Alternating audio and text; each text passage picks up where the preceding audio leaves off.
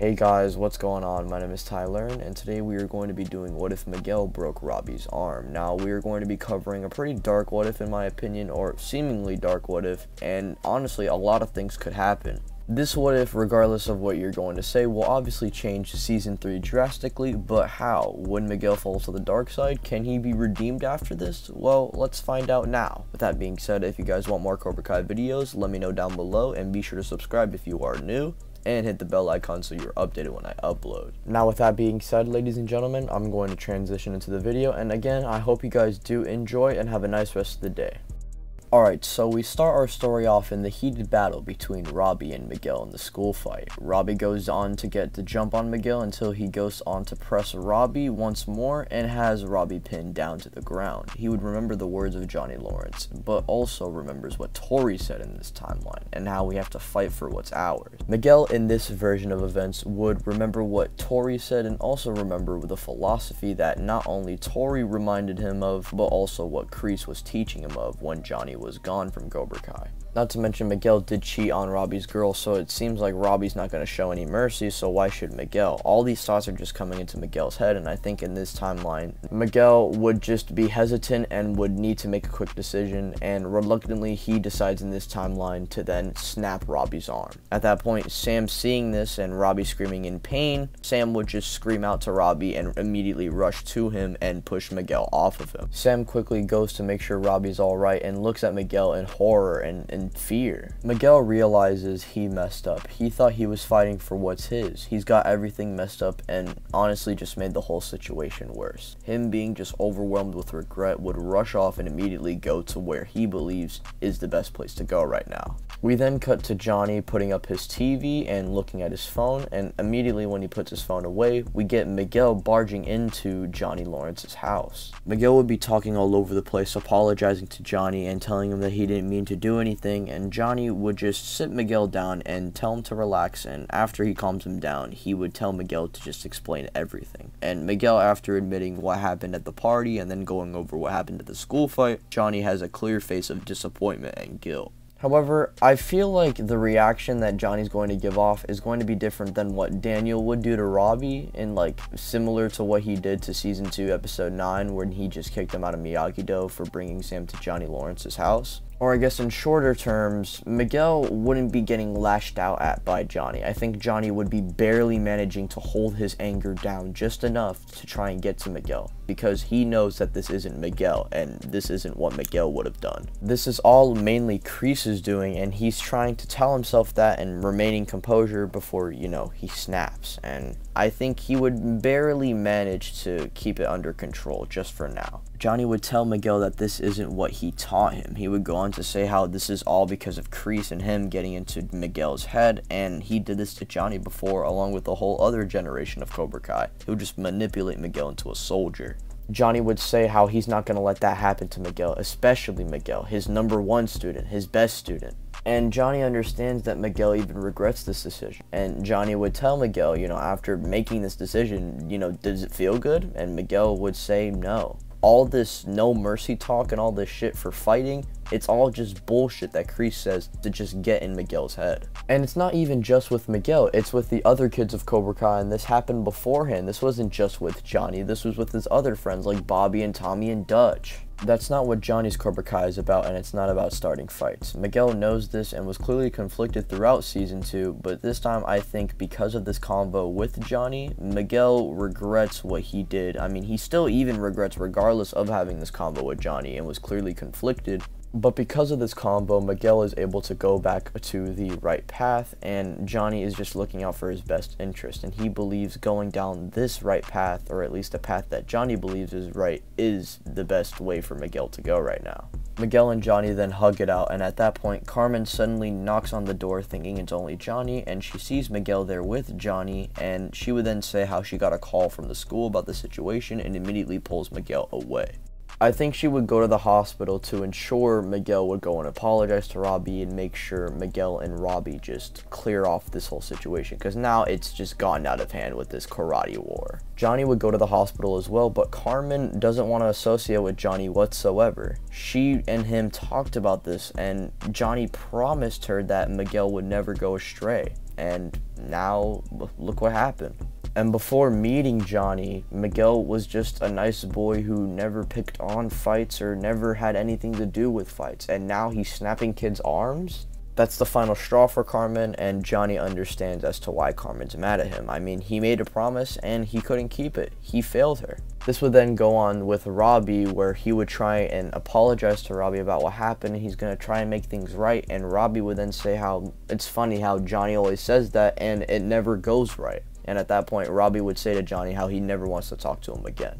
Johnny at that point would just leave the hospital, and understanding that he's failed everyone around him, his son, Carmen, Miguel, he's just failed everything in his life. And I think when Daniel goes into the elevator, obviously things are different here, so it's not going to be awkward silence because it's not both of their faults this time. It's mainly Johnny's, and when Daniel tries to make that clear and say how he should have never let Kreese back into his life, he would then just slam his fist against the elevator and would scare Daniel. At that point, Johnny would just break down, saying how he understands it was his fault, but he's going to try and make things right. He needs to make things right. He's failed everyone around him. Johnny doesn't need Daniel to remind him right now or act like a smartass. Now is not the time. And at that point, Daniel would just leave the elevator, and so would Johnny, and we would then cut to when Kreese seemingly betrays Johnny and takes Cobra Kai behind his back. But in this timeline, I don't think it's really going to be possible here. Here's why I think this. For one, Miguel never falls, which means Cobra Kai never thinks that Johnny gets soft, and they paid the price. Number two, even if Kreese were to, let's say, try and come back, he wouldn't betray Cobra Kai because they have no reason to betray Johnny. And not to mention, if he tries to manipulate Miguel, Miguel is put back on the right path by Johnny. It'd just be kind of awkward for Kreese to return, because if anything, he's just going to get beat up by Johnny, and Kreese is just going to probably run away again since no one is going to be on his side. So we'll just say Kreese is not going to come back in this timeline. I think Johnny would still go out on the beach to go and drink, but this time he never throws it directly at his Cobra Kai car. He's drinking because he's failed everything in his life, and the only thing that he has left is Cobra Kai. So if anything, this is going to be kind of a completely different narrative that we're going to be taking from this scene. Instead of this scene just being Johnny at his lowest and giving up everything that he has, this time he's going to use the one thing that he has left in his life and basically move that forward. He's going to use everything that basically gave up on him